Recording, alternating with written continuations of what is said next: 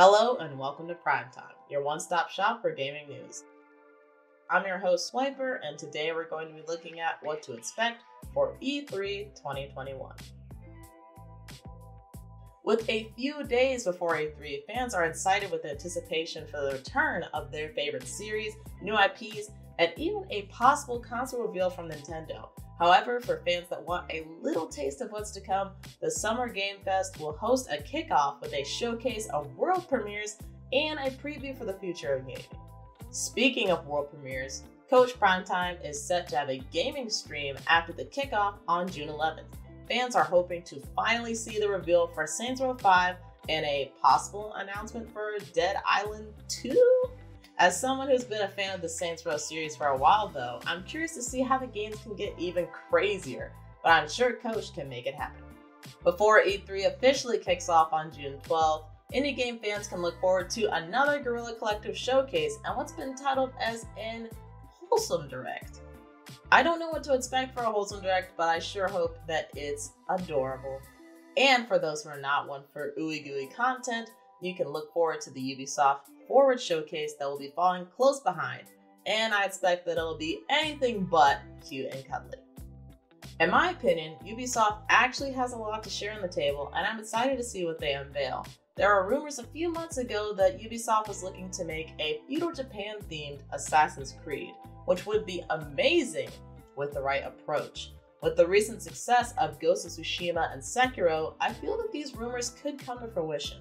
Of course, this isn't the only game to look out for. Fans are still wanting to hear about the new Star Wars open world game, Beyond Good and Evil 2, and the Prince of Persia Sands of Time remake. This isn't crazy enough for me. Oh, this isn't crazy enough for you? Nope. Okay then, let's get crazy. And I know just who to ask.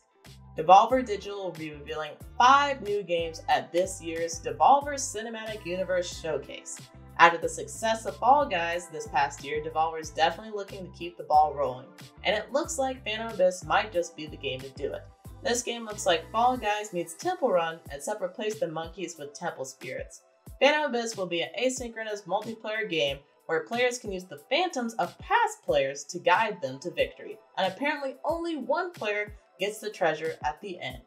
Or maybe the real treasure are the friends that we made along the way. On June 13th, the show kicks off with Xbox and Bethesda showcase, which could very well steal the show with no word from Sony so far. Fable and Halo, 2 of Xbox's most prized franchises, are bound to make an appearance, and we'll hope that it'll be a good one.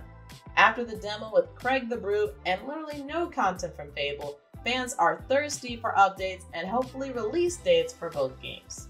As far as the Bethesda portion of the show goes, things are looking a little complicated. With Microsoft's recent acquisition, things are kinda still up in the air as far as the PlayStation exclusivity of Deathloop and Ghostwire, and whether those games will be available to Xbox players in the future.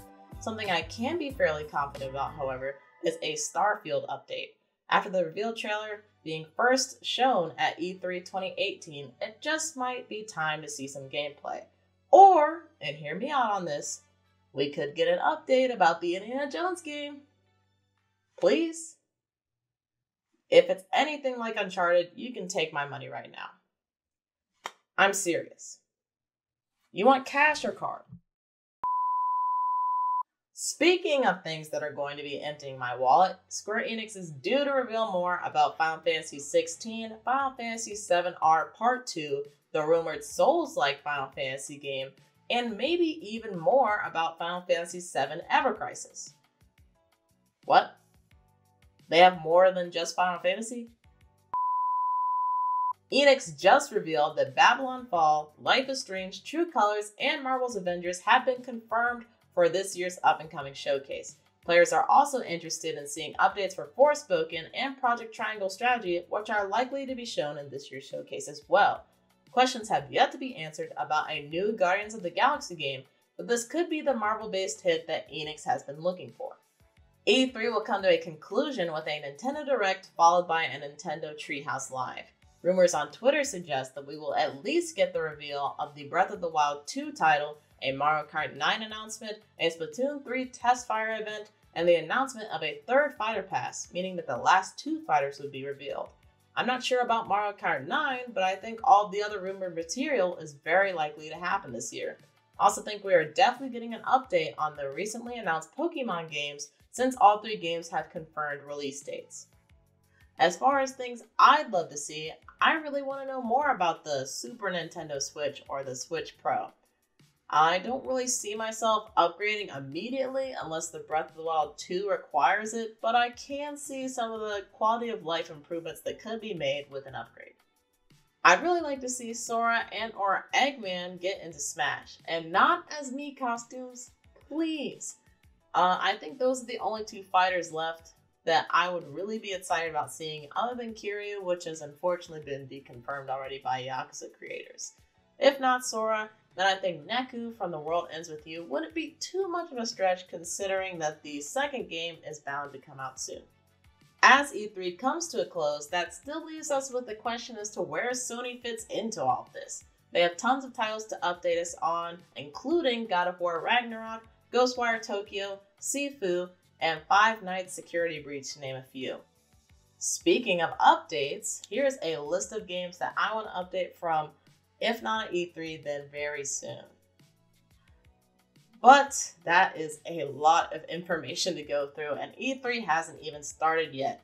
But I am very excited for this year and can't wait to stream it all on Twitch very soon. It's going to be a long week, but I'm happy things are starting to feel somewhat normal again. So let me know down in the comments below, what is the game announcement that you're highly anticipating? For me, it's definitely Breath of the Wild 2. I need to get more information. I need the pre-order to be out. I want my collector's edition now. But with that being said, I hope you all will take care. I'll see you soon. And this is Swiper signing off.